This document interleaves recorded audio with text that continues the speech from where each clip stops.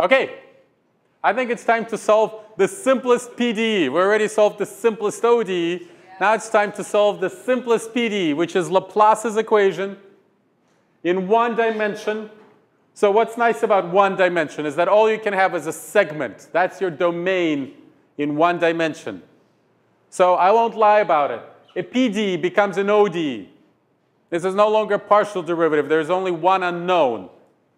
But we're still thinking of it as a reduced PDE, and whatever we learn from this will actually help us when we then solve more complicated PDEs. So we're thinking of this ODE as a PDE, and something is a little bit different. The way we did it originally, when we were dealing with this very problem as an ODE, we were given two conditions at the beginning: the value and its derivative. Now the spirit of this question is PDE, because we're given boundary conditions, the value on the left and the value on the right. Yes? No. In 2 dimensions, it's a function of x and y. But when we said now we're going to go to 3 dimensions, it's a function of x, y, and z. And if we say now we're going down to 1 dimension, then it's just a function of x. I think if we just focus on this condition, we know all the equations that satisfy it.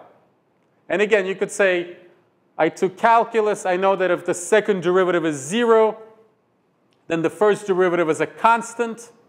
Then the function itself is ax plus b. That's great. That's good enough. But again, I want the linear algebra way of thinking. Let's think about yes, of course, that's the calculus logic underneath it all. But what's the linear algebra structure? The linear algebra structure is that I'm looking at a linear operator here, and I'm being asked the question of its null space, and I know that there are 2 linearly independent functions in its null space, a constant and a linear function, 1 and x. And so my solution to it, I'm not going to say general solution, because PDEs don't have a general solution. If there is one here, it's a big exception. Equals a linear combination of the elements of the null space, ax plus b, where it really stands for a times x. That's the ugliest b I've ever seen, but ax plus b, where it stands for a times x plus b times 1. That's what's there. And so we have just satisfied the bulk condition, not a very pretty word, bulk. You can call it the interior condition, the differential condition. And now it's time to go back and satisfy the boundary condition. So the pattern is there. The pattern that we'll use for solving other systems, other more complicated PDEs or more complicated domains, as long as they're linear, is by decomposition. So I use this decomposition, this linear combination, to capture all possible equations that satisfy the differential condition. And now I just have to adjust the coefficients of the linear combination to satisfy my boundary conditions. And it's not hard.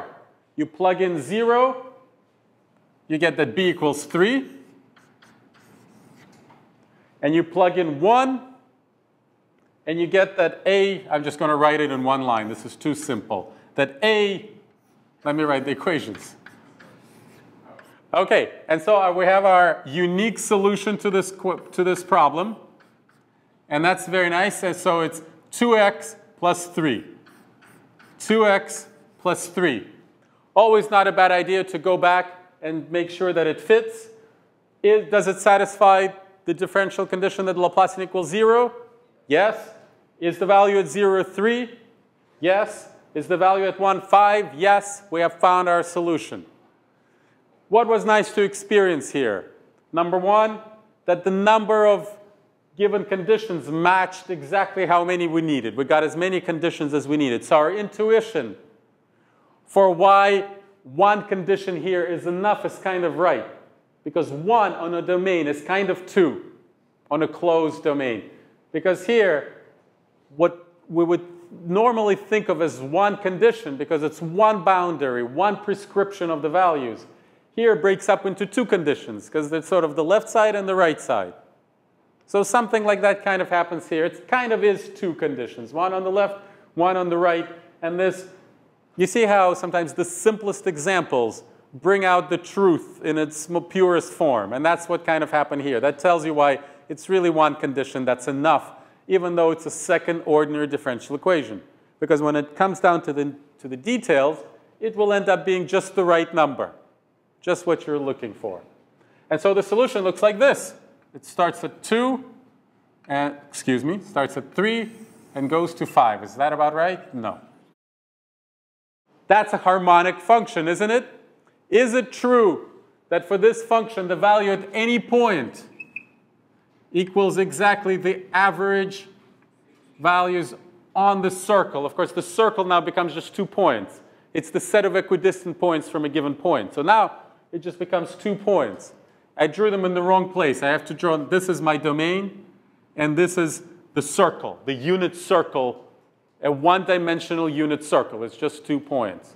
And is it true that the value here equals the average of these two values? Of course it is. That's what a straight line is.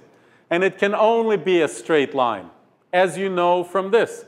So harmonic functions in one dimension are straight lines and nothing else. That's the only way you can be the average of your values. In 2 dimensions, it becomes a whole lot more complicated. Just think of the soap filaments and the shapes that it can take. It's an approximately true solution, except it's even more the average of its values if you took the actual Laplace solution to Laplace's equation. Okay? Just like that, we have solved our simplest PDE. Now let's solve Poisson's equation.